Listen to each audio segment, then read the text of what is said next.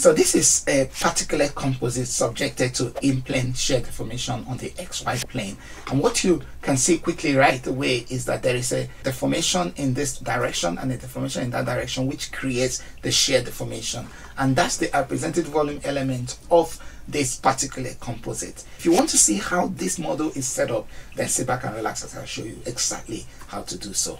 With this sort of model, the first challenge that you need to encounter is how to create the represented volume element of this particulate composite. And you can do it manually, but it's not always very easy. So I've written a software called GenParticle 3D, which can actually help you to do this. So look at the description section of the video where you can download not only the software that I'm talking about, but also access to all the materials that we're generating as a function of making this video. So let's look into what we have here. So basically this is what the software looks like. So it's called GenParticle 3D. It's an executable that runs within MATLAB.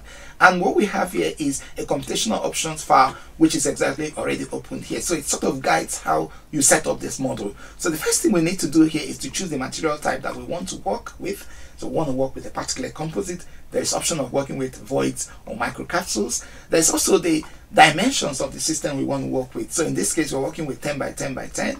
So which is the geometry length. So it's a cubic RVE of 10 microns by 10 microns by 10 microns. And the diameter range of the particles that we want to work with is exactly the same. So we want it to be 3.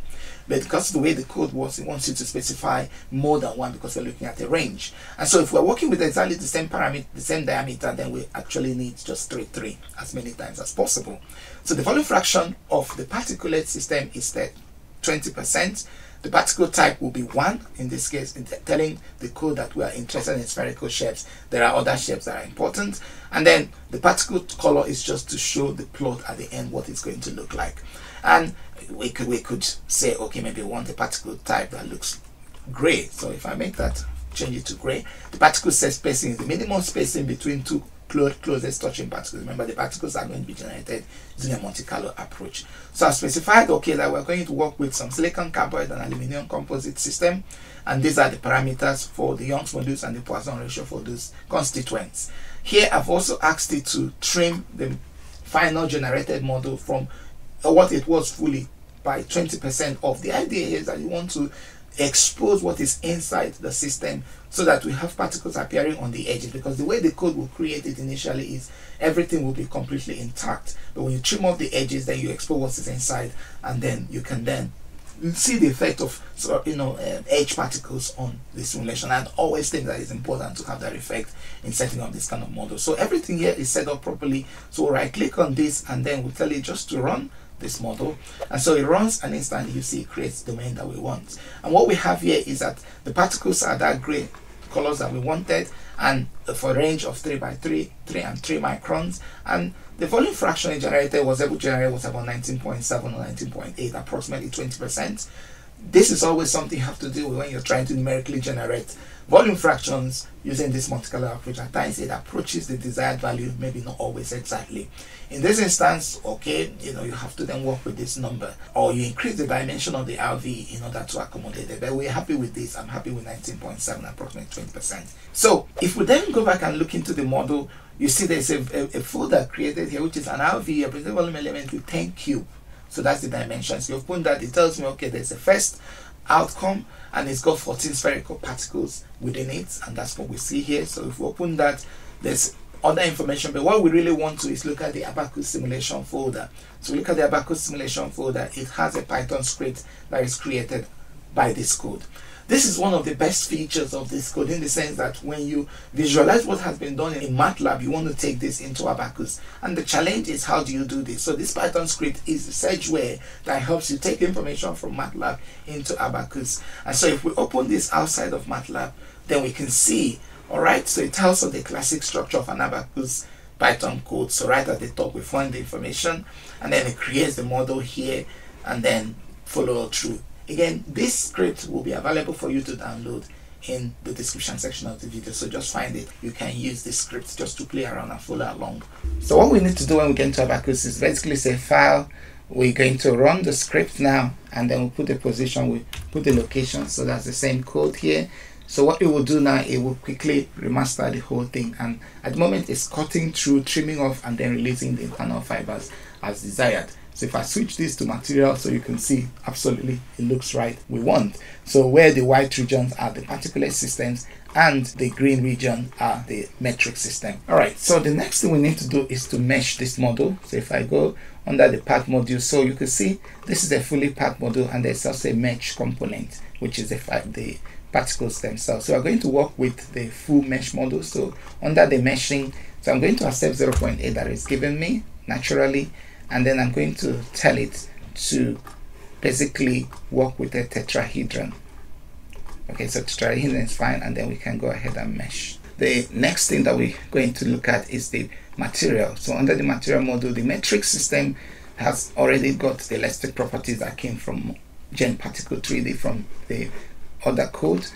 The particulate system has also been done. What we don't have is a bit of the plastic behavior of the system. So I'm going to quickly add a plastic behavior to the system. So this aluminium, I know that the strength of aluminium is 250 megapascal, so 0.0. So we can then, okay, maybe 220 e to the power 6 and 0.05, 200 e to the power 6, and maybe 0.10, maybe 150 e to the power 0, 0.50, and maybe 50 e to the power 6, 0.1.00. So the idea here is that you just want to introduce some sort of post-yield softening to the system so that you can then have more activity in terms of how the simulation will show at the end with your result. So we've got a metric that has plasticity incorporated within it. The particles are all elastic, so there is no problem with that. So then we can work our way down to within the assembly module. So I'm going to have to create certain set that we need for running the simulation. So the first thing we're going to do is to look at the X front set.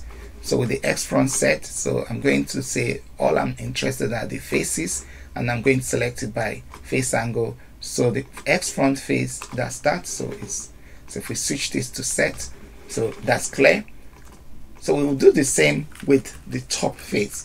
So Y top face. So we'll do the same at the top because we're going to use that to apply our load. Remember, we're doing a shear loading, so we're going to shear this end and that end. So the corresponding other faces that will apply will be the X back and the Y base. So we'll do that. So we're going to say, okay, Y base as another set. So I'm going to rotate it so that I can see the Y base. So which is that. So that is done. And then we now need to look at the X back face. So this becomes X back as a set, so we're working with that. So in this way, we've got all these sets that we're going to use in manipulating and applying our pure shear loading. So the other thing that we need to do is that we need to find reference points. So, and this still within the assembly module. So I'm going to find 2 points. So if I pick here, so the first point there, so it gives me at 991, and then the other point here, it gives me as 191. So I'm going to apply a reference point first in the first case. So I'm going to make it 1011. So that means a point that is very close to that point. And then we'll do the same to this other point, so which will be 110.1. So that's another reaction point, reference point at that. So we need to also make those sets because that's how we're going to call them within our star equation. So I'm going to call this first one reaction point 1 set. So that goes to here. So okay, I don't want that. So I'm going to say all, and then I can select that. So that's for that. And then we'll do the same reaction point 2 set. So we'll select the one at the top, and that's fine. So we'll just do a few more things. So my loading history or loading step. So static general is normally fine. The boundary conditions. So I'm going to apply a boundary condition loading. So this will be my XY shear load. So with the XY shear load, it's going to work with reaction point 1 set. Okay, so and I'm going to deform it in the Y direction. So let's use 2.7, about 30% strain in that direction. So that means you're deforming it in the upward direction. So the other one will be YX shear load. So this will be applied on reference point 2, and we're going to deform it in the 1 direction and put 2.7 as well. So you can see what we are trying to do here is that we are deforming this point up and deforming that point this way to create the shear deformation expected, but they are currently not connected to the faces of interest. And so how do we make that happen? So we now use a constraint equation to do that. So my XY constraint using a star equation option will be 1, the reaction force phase that we're interested in this case will be the X front, and we're sharing in the two directions. So this is why the XY comes in. So X, Y, and then the degree of freedom on this other side will be minus the reaction point 1 in the two directions. So again, if you're interested in understanding how these equations work, please look at this video that I've made where I explain this in more detail for your understanding. But this is a kinematical constraint equation that makes a connection between the loading that will appear here and that phase in the two directions. So we'll do the same for the YX constraint. So again, a similar thing, 1 minus 1, and we're working with the Y top in this instance, and it's going to be in the one direction with the reaction point 2. So basically what we're doing here is that we are sharing in the one direction with respect to the Y top. So again, that point is connected to that phase. So this way we are then creating this shear deformation using this kinematical constraint argument that I'm using in this video. So the final thing that we then have to do is to look at the back constraint. So if we are going to shear in the Y direction on this phase, so the back end would have to be held securely. So we're going to say, okay, my X, Y fixed on the X back. So it's not going to be a loading step, it's going to be an initial step. So we're going to select the back, okay? So we will select, because we are moving in this direction, so we want the X not to be selected, so the 2 and the 3 would work. Because if we select the one direction, we're going to prevent it from sliding in the one direction. Remember, to slide in this particular phase would have to slide in one direction. So 1 will not be selected, only 2 and 3 will be fixed. And then we'll do the same with the Y base. So Y, X base fixed, okay? So again, the Y base is what we want. So similar to what we did before. So remember, is the one direction that we are sharing, so we definitely need the 1 and then we need the 3. We don't want to select 2, because if we select 2, then this phase, because that's part of this phase, will not be able to slide up. So we only want 1 and 3.